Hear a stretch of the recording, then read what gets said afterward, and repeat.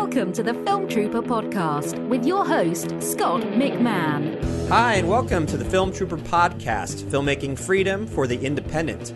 This is a podcast where we focus on making and selling your film for online self-distribution. A perfect way to get started is to pick up the book, How to Make and Sell Your Film Online and Survive the Hollywood Implosion while doing it. It's available as a paperback, in Kindle ebook, as well as an audiobook. In fact, you can get the audiobook for free when you go to survivetheimplosion.com. When you go to that link, you can sign up with Audible for their free trial and get the book for free. Again, that's at survivetheimplosion.com. Today's episode is entitled How to Predict Disruptions in the Entertainment Industry with my special guest, Gabriella Mirabelli, who is the host of the Up Next podcast show. And Up Next is described as new ideas and new technology are causing seismic shifts in the media industry. Meet the innovators, the risk takers, and the disruptors on the front lines of change from Hollywood, Wall Street, Silicon Valley, and beyond. And that is what Gabriella's podcast is all about. In addition, Gabriella is the CEO and co-founder of Anatomy, a New York-based Emmy Award-winning creative agency and branding consultancy where she specializes in the promotion and marketing of world-class entertainment brands through trailers and other media content.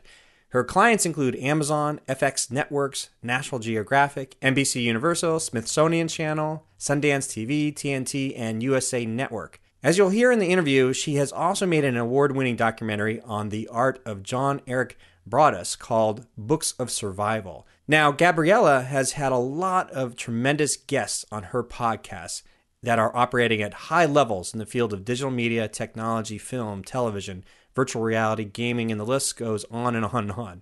I wanted to get a bigger perspective of where the industry might be headed and what these big media companies want out of content creators like yourself, and to see if there was any way to predict where the disruptions might take place and where we fit into the whole scheme of things. So, without further ado, here is Gabriella Mirabelli here on the Film Trooper podcast.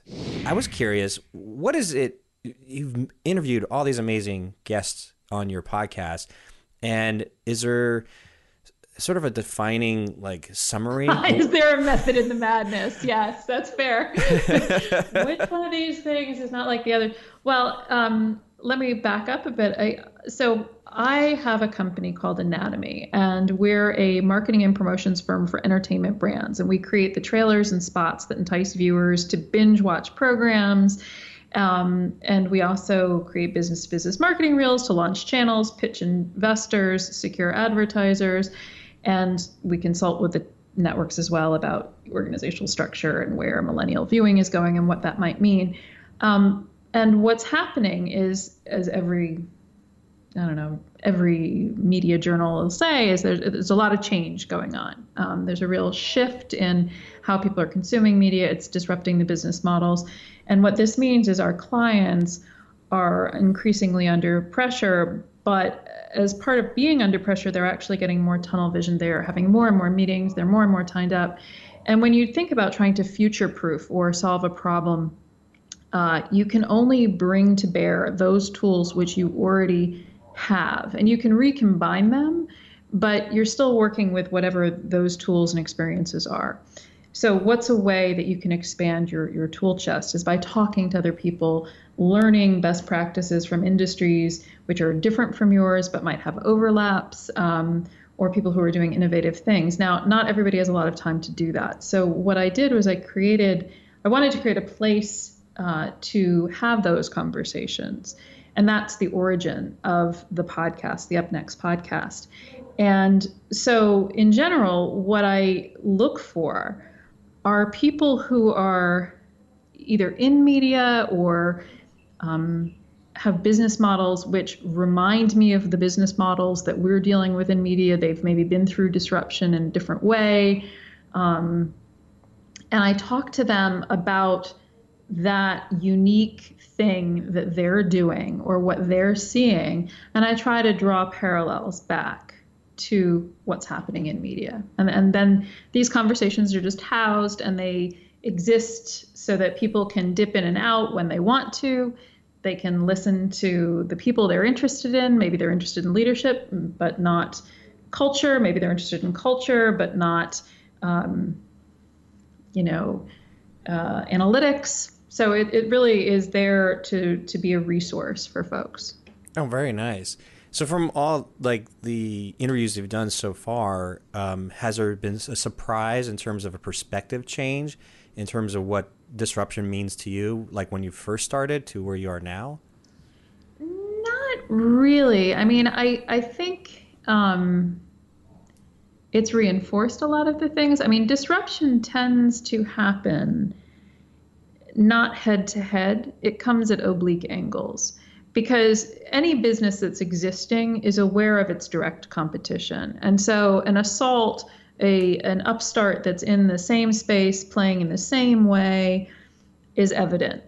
It's the thing that you don't really even pay attention to because it's so strange.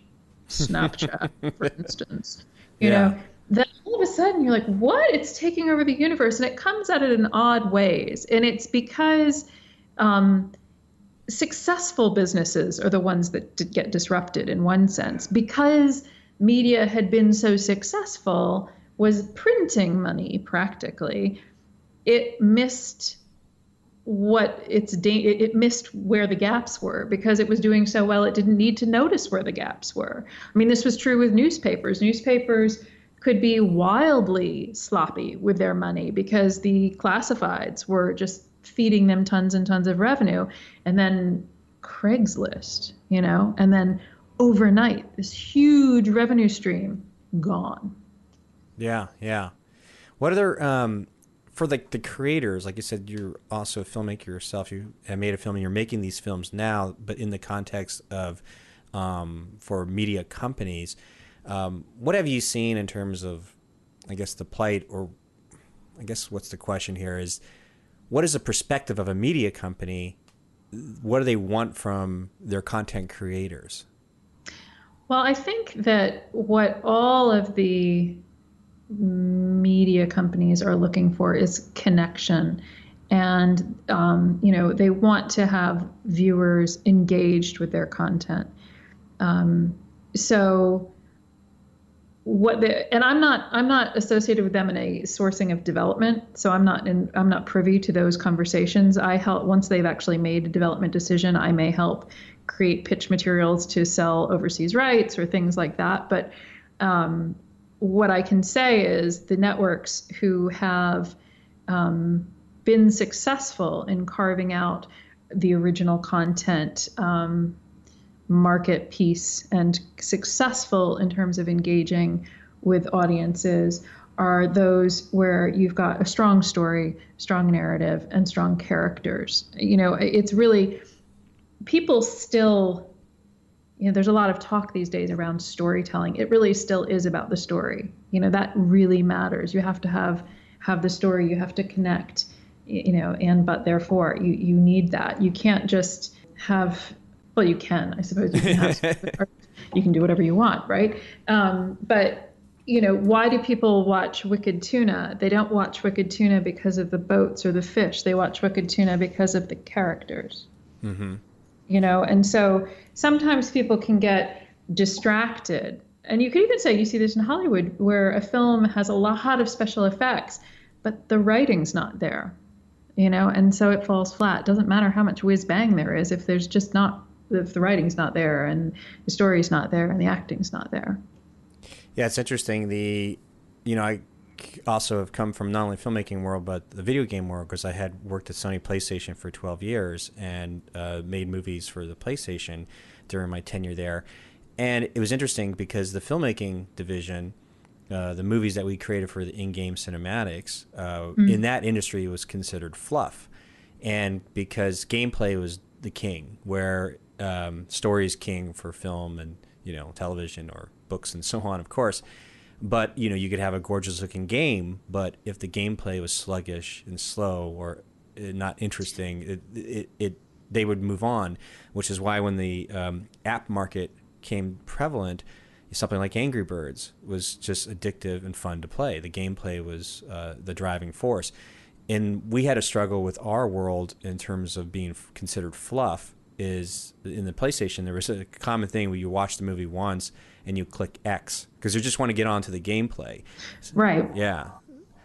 Well, although I think as those things become, I think there you also have an issue of sophistication is you can become, is you can have your narrative, your story take place in this beautiful environment. It's then great, So, what people, as technology allows you to do various things, I mean, it's a different experience, but you're still creating, they're in charge of the story. They want the gameplay. They want that part of the story. That's the experience they want. And, it's understanding what it is that your audience wants, right? Should every brand have a brand story on Snapchat? Absolutely not. Mm-hmm. Complete waste of time. Shouldn't bother. There are all sorts of brands which, that just isn't the right place for them to be. For some, it's the only place they should be. It's understanding who your audience is. And if you're a filmmaker and you're making a film, a young man sent me a film to get feedback on a rough cut today, actually. And I looked at it and, some beautiful shots. And my main question was, what is this? Who are you showing this and why are you telling this story? What is the story you want to tell? Who's going to see it? What is your mission? Because it wasn't evident to me what I was supposed to take away from it, and every story, every film, it's an art form, but it's an art form that has a purpose, unless it's an abstract art form, and if that's what it is, if that's the goal, then fine. But the outlets for abstract art films are very small. Right. I was curious because you brought up this concept of knowing who the audience is and like knowing, who you're supposed to be making this stuff for. Is there, in your profession and working with all these high performers, high achievers, is there a system in place or something that like the small independent filmmaker, as they're making their film, can keep in mind of how to detect that? Well, they should know it going in. I mean, you shouldn't be you should know before you turn on your camera who your story is for. I mean, absolutely, you should know because that's part of your. If you want to approach a traditional player because you want to be purchased, you want them to license your thing, you want them to develop it into a program. That's part of your pitch. You're explaining what it is to them, so. You need to understand who, like if you want to pitch something to a commercially supported network, commercially supported networks want to get millennial viewers. So you need to say, okay, this is why that viewer wants this show. I mean, it's understanding that, okay, if you want instead to be shown an art house theater or you're trying to sell your film to a distributor, you still want to tell, because ultimately it's a commercial enterprise, and somebody is looking to make money on it. You've made the film and you're the wholesaler. You've made your widget. I mean, it's horrible to degrade a film into a widget, but your widget, it costs you this much. But ultimately that's what it is. You're trying to make a profit. You're trying to make some money by selling it to a distributor. They're going to then mark it up and sell it to somebody else, and so forth. It's not, unless you are doing, as I said, if you're making an art film and you're planning to put it, to talk to a museum, you're still, why is this interesting for a museum? It's still what the so what matters. I mean, the first film I made, my documentary, I got an NEA grant to put it together. It was on esoteric book art, and it was because I took the film over from somebody else who had started it. The book artist was dying of AIDS when the film was started. I actually never met him. I only had existing wild audio and one interview, and then I found all the other footage, which was another problem, and interviewed other people to flesh it out. And I sort of took it over because it was like, this man was dying and he thought the film was being made about his art. And so for me, the purpose of the film was dying wish meets documenting an art form and a person who does something in this art form did. And it was a bit of an experiment to see, I was a consultant. So, this was different for me. And I had a job, and then I did this on nights and weekends until the NEA was going to demand a film, and I had to quit and finish it. But when it came time, I'd expended all this effort and made this film, and it was finally done. Thank God. And I thought, oh, sugar, I've got to market the darn thing. And it takes just as much effort to market it. And I thought, oh, God, why couldn't I have chosen something interesting and sexy that everybody would want to see instead of, a subject that you've got to explain what the heck it is first. I mean, it was really challenging. And I learned a lot about, if it's hard to tell somebody in an elevator ride what your film's about, it's going to be hard to market. Yeah, I've seen that come up with a lot of filmmakers because the advent of the tools are so readily available. They're making their short, they're making their feature, but they're so excited they just finished. They're like, well, what do I do now? And just then you ask that question point blank. Well, who's the particular audience? And you'll get this glazed look, but sometimes right, exactly. Yeah, but you'll get like women 18-35. Like okay, we got to break this down even further. So I didn't know like if there was. Do you guys have like a checklist you use or a questionnaire you use to try to really get to the heart of who the audience might be, or like a way to test that? Well, when we're dealing with original scripted shows, networks have already invested a certain amount of money in acquiring the show and producing a season of programming. So let's say we're launching a show. Mm-hmm. They tell us who they think, they've conducted research, who they think the audience is. And then we tell them, then we put together, this is the female cell spot, this is the male cell spot, this is your social media spots, this is what gets more shares and likes. It's that kind of thing where we're working with them about understanding how things propagate socially. And, we don't control where things are aired. We don't even, ultimately we can only put forward what we believe is the best product. We team with our clients. And so they have definite opinions. They also test scenes. And so that scene didn't test well. This character, even though he's obviously the main character, everybody hates him. So we don't want to focus on him. We've run into some tricky things. Or you can have executives who, working on a thing and it's for a nature, channel. Mm-hmm. And you've done these spots, and then it comes down from on high that the executive doesn't like bees or birds or large mammals. I don't know. You're kind of like, well, that would have been helpful to know ahead of time. Oh, yeah. Because there are singular opinions. Leaders can have singular opinions, which then affect the creative, and they are not market tested at all. It's just that person's point of view.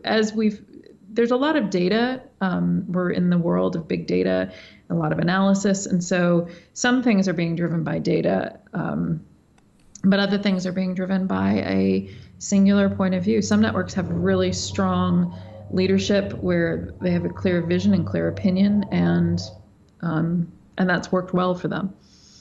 Interesting. I don't know if I answered your question.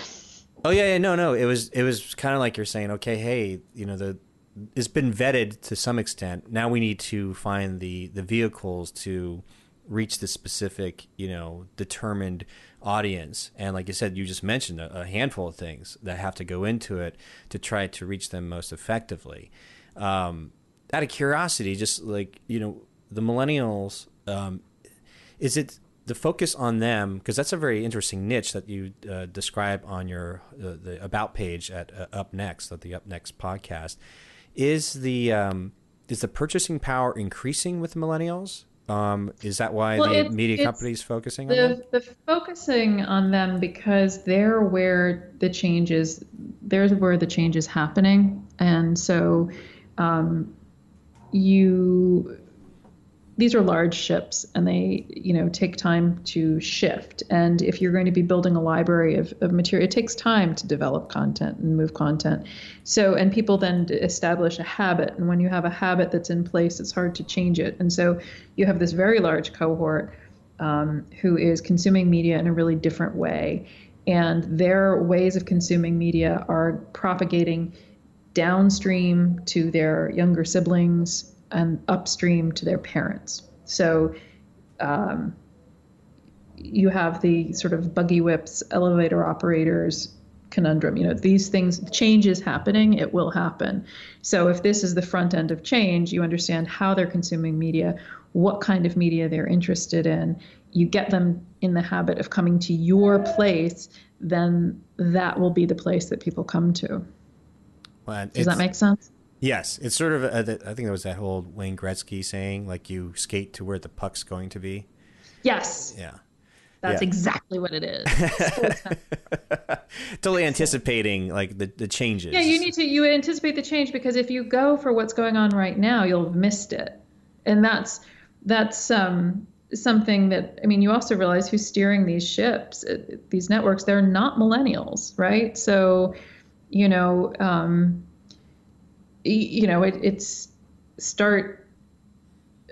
everybody should have a young mentor, a reverse mentor to tell you what's what. I started getting interested in it just by looking at my kids and how they were consuming media and how differently they were consuming media. Mm-hmm. One of the things that I think is a bright spot, because a lot of this is, it's kind of not so bright, I guess, is I believe that coming down the pike will be a change to the whole system that will be as significant to the system as it currently is as the internet was to the system that preceded it. Okay. And I believe that blockchain technology, which is the technology that underlies Bitcoin, will disrupt and create real opportunity for content creators. Really significant opportunity. It is a way. It's a way that content creators will be able to directly interface and have micro payments with viewers. Interesting. So if we can unpack that a little bit more, because that's kind of a nugget there. This concept of if we were skating to where the puck's going to be, if we're anticipating where the changes might be for a content creator of any type. Obviously, we're seeing the whole YouTube generation, YouTube creators with Casey Neistat, like that whole Samsung commercial that came out, I think, during the Oscars. That was interesting because it was like, here you are, one industry, kind of has history to it, showing off motion pictures with a lot of people had probably not even seen most of the films that were nominated. And then yet there was this commercial sponsored by Samsung highlighting all these new creators that are very famous to young people, and especially the YouTube space. So where do you think, how does this sort of Bitcoin technology, or what the foundation that's built on, how should a content creator sort of maybe anticipate or predict where this might go and set themselves up for creating content that is best suited for this, this potential shift or disruption? Right. First of all, I want to just point out that that's a traditional media company grabbing on to people who they believe are attractive to millennials and associating their brand with them. So that totally relates to my earlier point of who are they trying to get? What is the habit they're trying to build? The blockchain technology, it's a technology. And so the companies that are going to be launching it are the earliest one that I'm aware of is shooting to be launch in the fall of this year. And so you still have to think of who's your audience. You still have to think of all of those things still hold true. So you're still making content that you believe is marketable and interesting and all of that. What this technology will end up doing is it will primarily, at least probably initially, it will incredibly disrupt YouTube. Because it is essentially, imagine if all those really these YouTube people with huge followings, imagine if you could take out the YouTube middleman, imagine the income they could get. Right. So why would they not move? And once our millennials who love these YouTubers start flowing over to this other platform, and it's a viable platform, you can go for it. You see, I think that's how it's going to go. But you still have to have content that resonates with people. Mm-hmm. And so I think more than anything, I think that people need to be aware and always aware of what the technology is offering, willing to try new platforms, keeping themselves informed in that sense of, so sure, you're a filmmaker, you're an artist, you're telling your story, but you're also a businessman or a businesswoman who needs to, feed themselves and pay the rent. You should be reading about what's going on. You should be keeping informed. Yeah, like you said, being aware of the marketplace or the shifts. Well, because in markets. it's essentially the technology. It's really, I can't really, all I can say is Zach LeBeau, who I interviewed on the Up Next podcast, really, he's the one who's starting the video platform on blockchain. And the interview talks about all of the different pieces and how it works. And it's worth a listen. That's too silly. I apologize. No. It's actually funny because that's my next question was like, you had all these guys. What were some of the highlights, ones that really resonate with you? Well, I think in terms of ones that I think would be useful for your folks, also your audience, I mean, I think that one, Zach LeBeau, who's talking about blockchain and decentralized upgrading of the internet, that's a really fascinating one. And it offers a sort of light at the end of the tunnel to how people are experiencing life as a content creator now. Tracy Johnson, who created Blue's Clues. Mm-hmm. She actually was really interesting. Tracy Johnson, Blue's Clues, perhaps the most successful, children's program. She can't get a show on YouTube. Right? Yeah. Doesn't that seem a little crazy? Yeah. Because she doesn't have a following. So, and they're not interested. She has shows on PBS. She does giant Blue's Clues. Hello, Thanksgiving Day Parade inflatable. Amazon, and yet that isn't a platform that's going to work for her because they only want people who've already built their following. So what's that tell you? Well, maybe you want to, while you're in school and college on the side, you build your following. You start with some shorts and you do it and you build yourself something because it doesn't matter if you're already an established person, they're not necessarily going to be interested in you. The other thing is that she talked about Kickstarters and how effective they are. And how being really plugged in you are when you're doing a Kickstarter. But that's cuts both ways, and that it then sucks up a lot of your time because you've got to be interacting with people, Mm-hmm. I mean, everybody's talked about doing a launch. It is a launch. Any type of product launch, you're just masking it as here's the fundraiser, yes. The kicks, whatever. Exactly. So it's sort of to the point I was saying about how exhausted I was at the end of making my film. Thank gosh I didn't have these. There was no social media.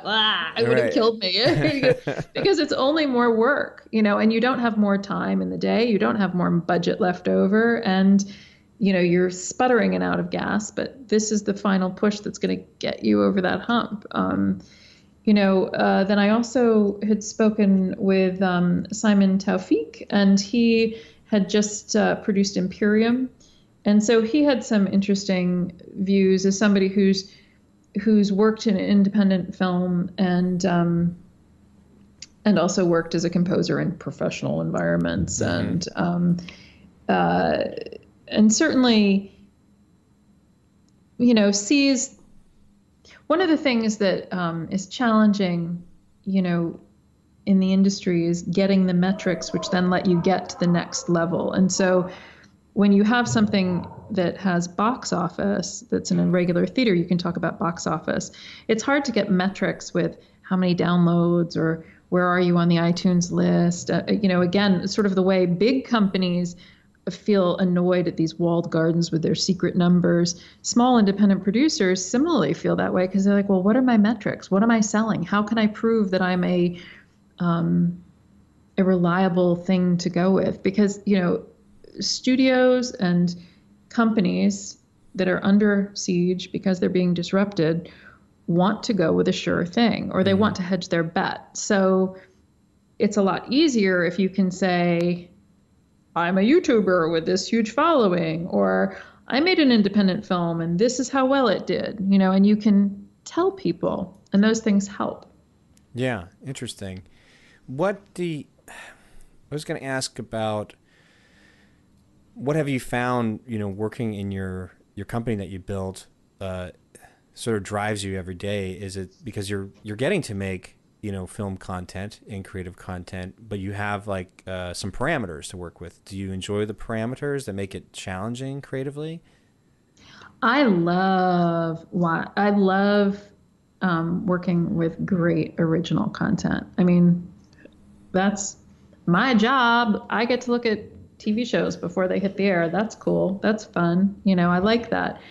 I would like to cherry pick the shows I get to work on. I'd like to, only work on the very best all the time. That'd be great. Who wouldn't? I also, there are things that I'd like to develop, but, Shoemaker's Children, the things that I have sort of slowly nursing along in development are just going very slowly because they're, again, time is a limiting factor. Well, I was curious, so you have to get, this content out and help to expand the reach. And I was wondering, for like an independent, obviously there's only so much somebody can do with a small team. What have you seen or sort of perspective if you give somebody advice of like, they made an independent film or they have an independent web series of something of that ilk that says, how do I expand the reach, even though I do have an understanding of who my audience is? How do you match sort of like the things you need to do versus the reality of bandwidth? Like, and how would you recommend bridging those gaps, Well, again, I think it really, what I would say would depend on the audience you were seeking to reach with it. People are most likely to take recommendations from people they know. So pushing social in a smart way is probably a good investment of time rather than kind of fire hose posting or, things like that. Anything that you can do to have something propagate.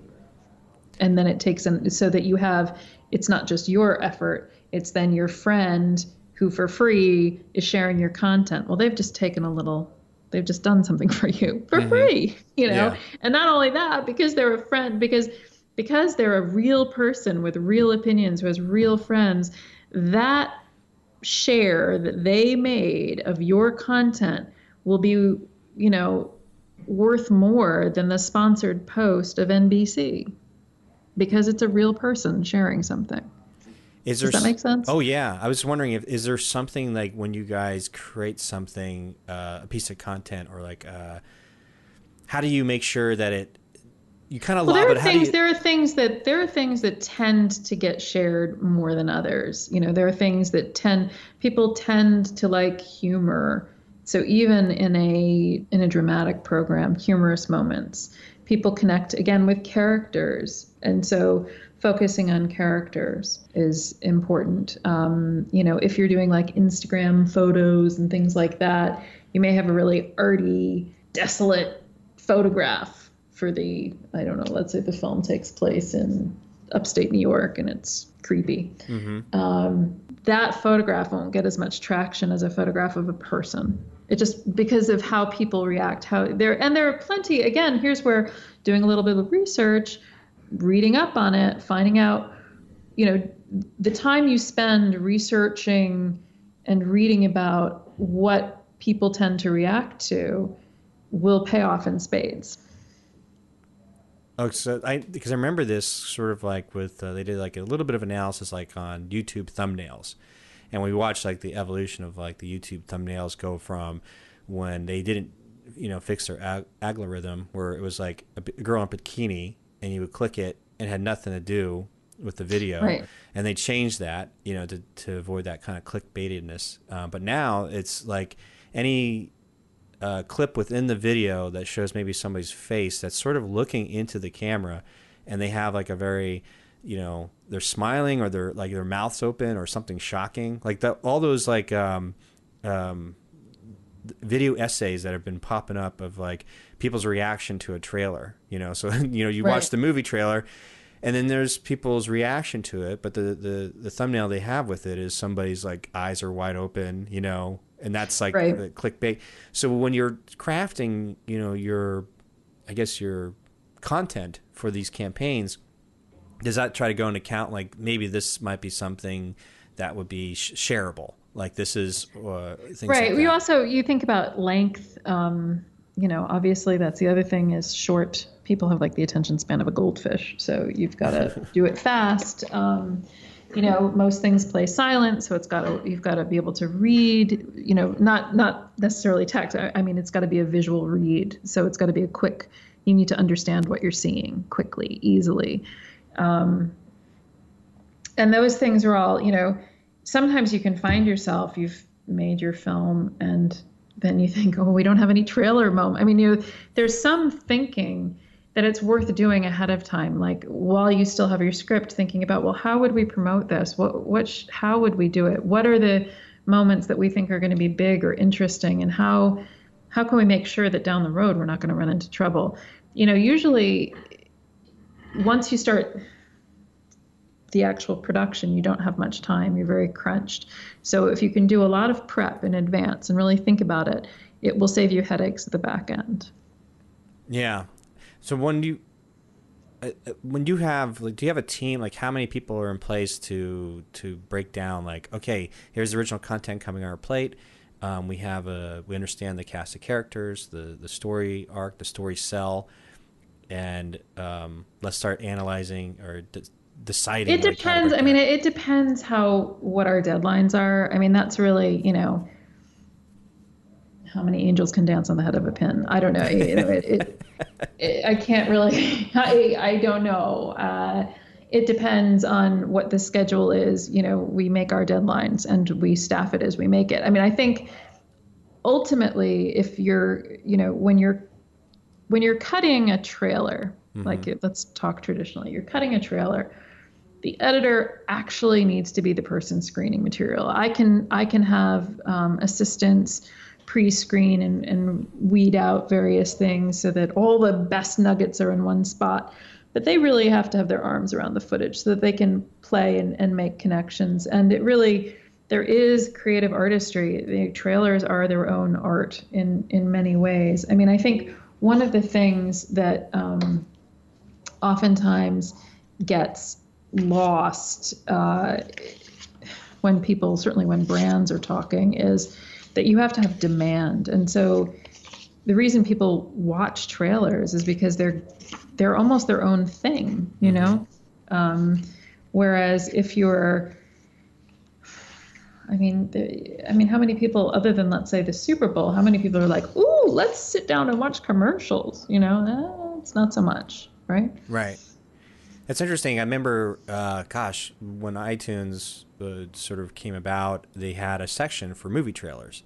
And that became a thing where you could go to a coffee shop and bring up your iTunes and start, looking through movie trailers. Now there's a whole other segment to it. And I saw something on YouTube the other day. It was interesting. It was like the new Justice League movie trailer. And the comments below were like, this is so Inception or so meta, where I had to wait through a commercial to see another commercial. Right. And yet the person did it, so yeah. What's that to say? I mean, I think that an audience is created by demand. There's demand for music, there's a demand for movies, there's a demand for shows, there is a demand for laughter. And where there's demand, there's an audience. And so that goes to, what are you making? Is there going to be a demand for it? Yeah. Let me ask you, with the trailers being so significant and impactful to really any sort of film content in the space that we're talking about, what have you seen with your team? Has there been sort of, not like a formula, but how is the approach to creating these short trailers that might be thrown up on Snapchat or Instagram, in a square, format maybe, or Facebook that's like runs 30 seconds? I don't think that, there's where I would say that you design for your medium. So you're absolutely not going to toss your 2-minute theatrical trailer onto Snapchat, because you're designing for your aspect ratio. It's not just you're changing your aspect ratio, even though you are, because how things are framed, how it's different. So you're going to design for your medium. So there's that sort of the first thing. And then for me, I think it's always evolving. The minute I can say there's a pattern is when I think it's not as interesting. Okay. For me, I mean, one of the things I'm kind of appalled at some of the trailers I've seen. Like, did you see the latest Aliens trailer? Why go to the film? Like, why did they do that? Not yet, but I'll take a look at it. So you'll take a look at it, and then you'll be like, I don't need to see the movie because I saw the trailer. I don't understand that. Or, the Fast and the Furious. So we did not do those. I will say. Well, it's interesting that I just saw the latest Spider-Man. They just released it this morning. I haven't seen that one, but I saw the other day they did this short, like 10-second teaser that was cropped in the square format. And it was obviously used for Instagram or Facebook or Snapchat. And it was just to show this mechanical bug that's part of his suit. And that got the demand, the buzz, the fanboys talking, because then there was all these YouTube videos commenting on what they just saw. And yet it was interesting because the original source was a square, 15-second teaser. Right. Well, and how perfect. See, there you've got all these people who are amplifying that marketing effort. Mm-hmm. So, that's a win. Is there any way, like when you identify sort of the regular Joe that is, sharing it out of enthusiasm, are you able to identify that and then put more, gasoline on the fire, which is like somebody who's like shared this with a bunch of friends to say, thank you. I don't, that's again, we're working, our client is the gatekeepers for that. So we're making the content for them. And then we do not get to, determine where it's placed, how it's blown out, how it's followed up with at all. Oh, bummer. Yes. Bummer, because it's curious because like you have a piece of work that is somebody's championing, you kind of like, oh, thank you, like reaching out to them where they feel special and make them feel more special. Then you give them more content to share.